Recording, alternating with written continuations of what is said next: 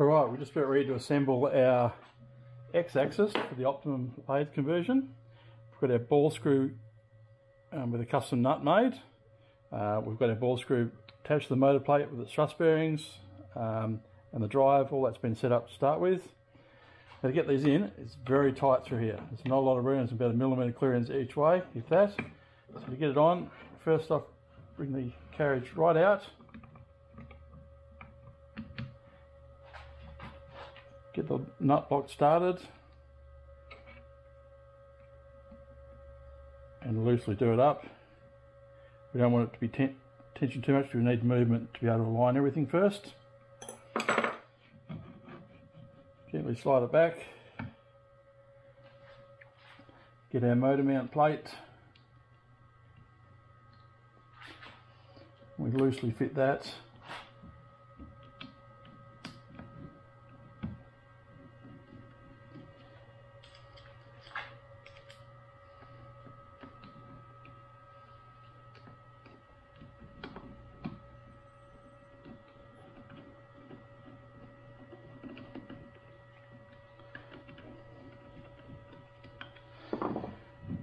Then we move the carriage all the way across to the end so we can line that plate up properly.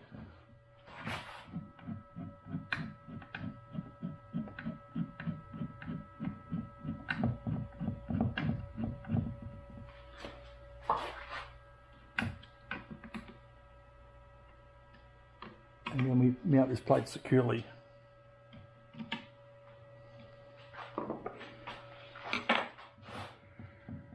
Run it down to the other end. I'll turn this around.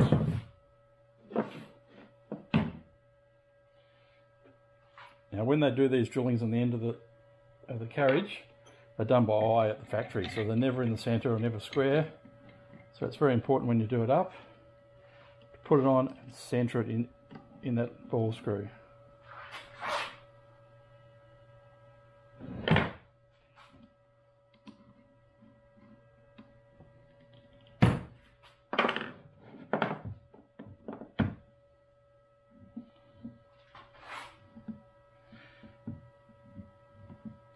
And you've got to make sure you've got room so the carriage can go over it.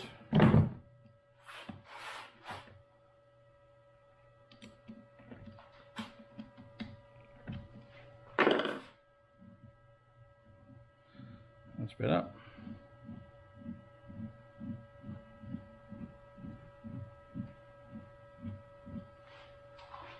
Next we put on this plate.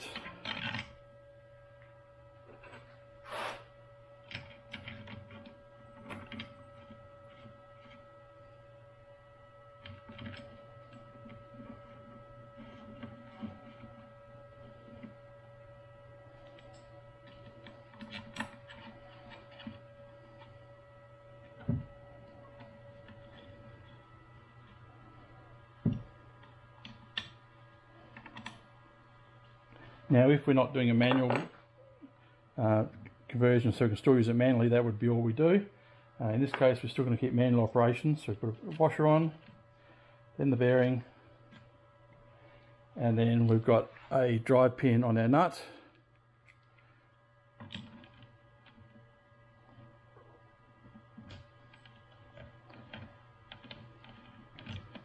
Spin that on.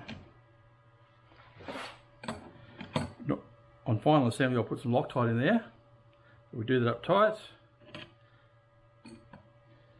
And there we have it. We can still use it manually or we can use the motor.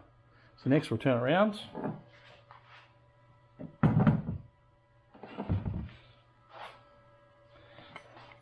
We have our motor assembled on the plate.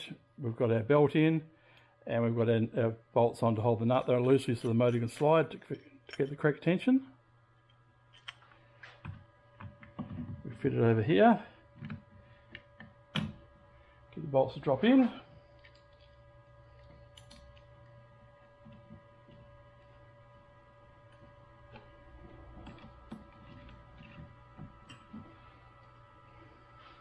Loosely fit these locating bolts.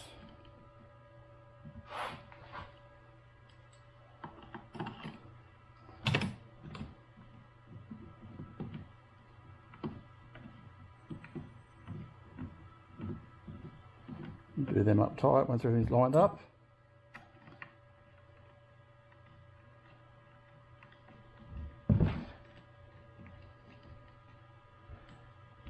Now your motor should now be loose, so we hold it down to get some tension on the belt.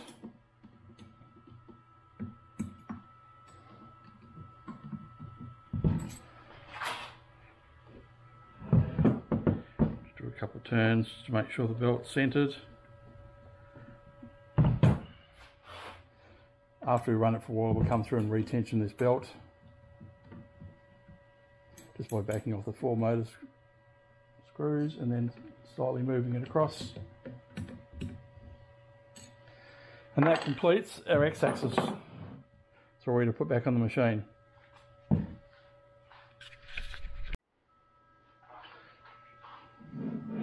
For our Z-axis, first of all we take out the half nut.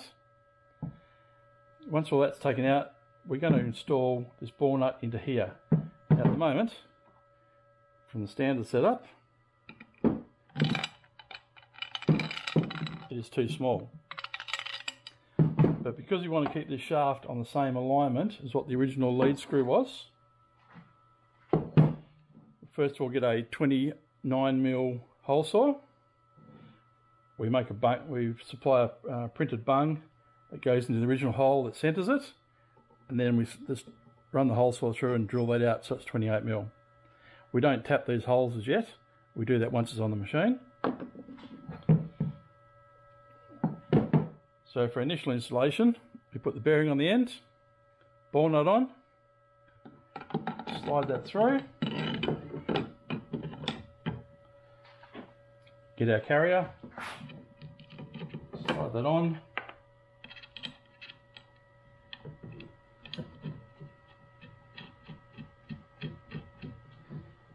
now initially we just do it loosely because this is going to come off again so we can drill and tap those holes. And then we go and fit it on the machine. Adapter over here that goes into the original mount where the lead screw used to go. So to fit it up, plug the bearing in.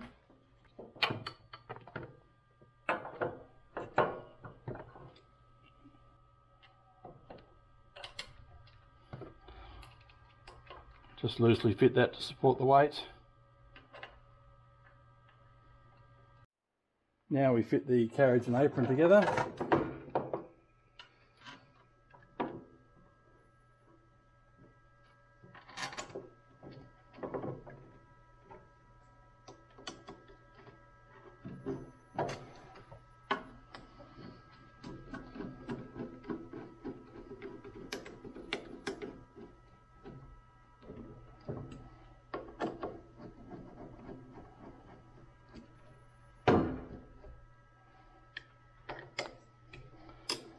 Slide our carriage back down to our ball nut. Now we get our marking punch.